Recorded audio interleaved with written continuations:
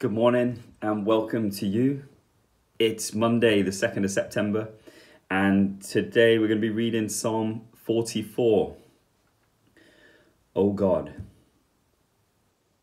we have heard with our ears, our fathers have told us, the work that you did in their days, in the days of old.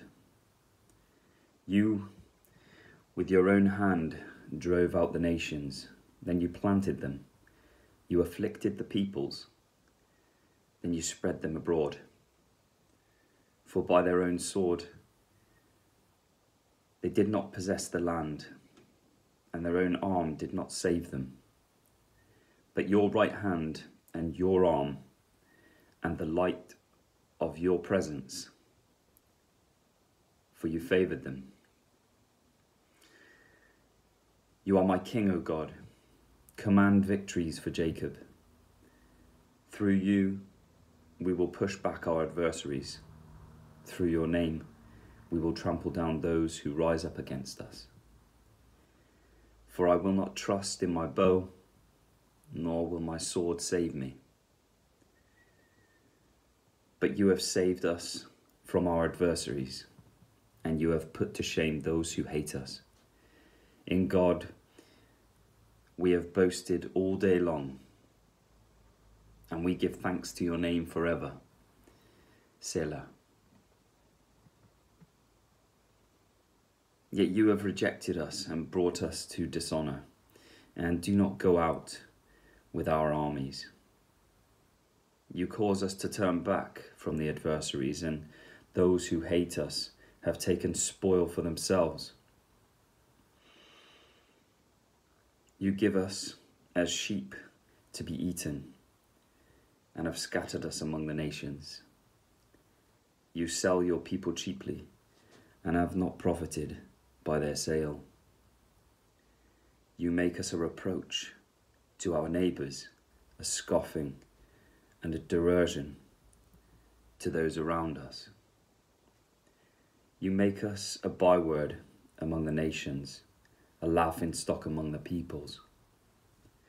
All day long my dishonour is before me, and my humiliation has overwhelmed me. Because of the voice of him who reproaches and reviles, because of the presence of the enemy and the avenger. All this has come upon us, but we have not forgotten you. And we have not dealt falsely with your covenant. Our heart has not turned back, and our steps have not deviated from your way. Yet you crushed us in a place of jackals and covered us with the shadow of death. If we had forgotten the name of God, or extended our hands to a strange God, would not God find this out? For he knows the secrets of the heart. But for your sake, we are killed all day long. We are considered as sheep to be slaughtered. Arouse yourself. Why do you sleep, O Lord? Awake. Do not reject us forever. Why do you hide your face and forget your affliction and our oppression? For our soul has sunk down into the dust. Our body cleaves to the earth. Rise up, be our help, and redeem us for the sake of your loving kindness. Thank you so much for listening. I pray you have a great week. Have a blessed day. Bye for now.